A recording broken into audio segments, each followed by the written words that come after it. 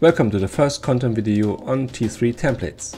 In this video I want to show you how easy it is to install a T3 template manually. Have fun! If you don't know what T3 templates is, then take a look in the show notes. There you can find information about T3 templates and a link to the website. Now let's get started with the installation of a T3 template in TYPO3 11. So we're in the backend of a brand new installation of TYPO3, and to install a T3 template we go to the extension manager.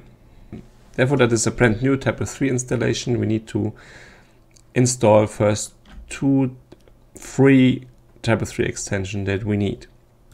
Therefore, we go to Get Extensions and make sure the extension list is retrieving with the fresh data.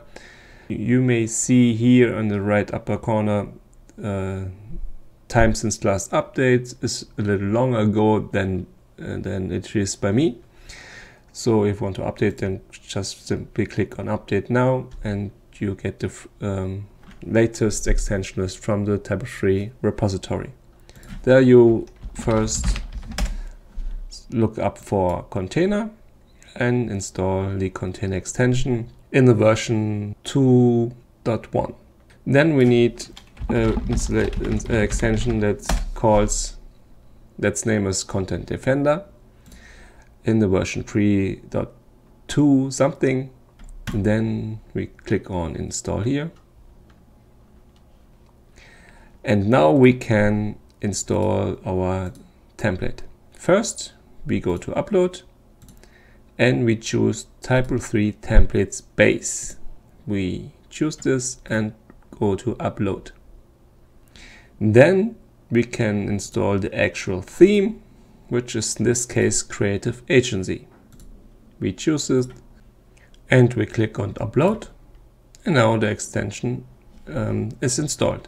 Now we have everything set up and we are basically completed the installation of a T3 template. That's easy it is. So now what you need to do, if you have a completely blank site and me, then you need to create a document root. Therefore we go to create a new page, we give it a name, YouTube Showcase, give it a title, something like that. An important step is to make to enable the checkbox use as root page in the behavior tab, and we also want to enable the site. Then when we have a root page, then we go to sites management and we need to configure the domain, which is in my case this one. I give it a proper site identifier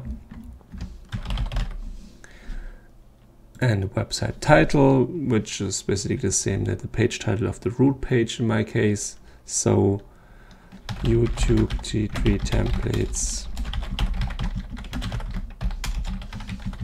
And you may add more languages for your site if you need one.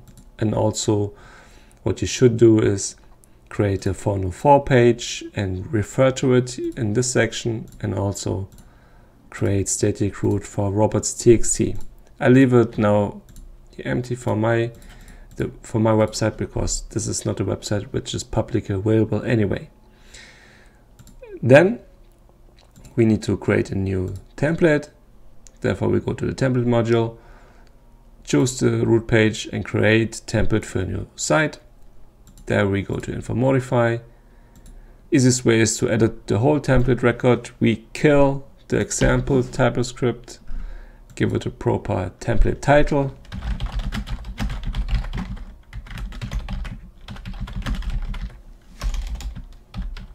and then we need to go to includes. I always enable this one. And then we need to add fluid style contents. The fluid style contents elements CSS is optional, you don't need that. Form only added if you're using the TYPO3 forms. XML Z map should be included in every TYPO3 installation, because then you have the XML sitemap, which you need for Google. What you need for the TYPO3 theme is templates place first, then the theme, in my case agency. Then we press on save, and that's it. We have installed and configured a T3 template completely. If we now go to the front page, then you see a header and a main content part, which is of course empty because our website is completely empty. That's it for this video. I thank you for watching. If you want to buy TYPO3 templates from T3 Templates, then visit our website. If you want to see more videos from T3 Template, then like this video and subscribe to the channel. See you in the next video.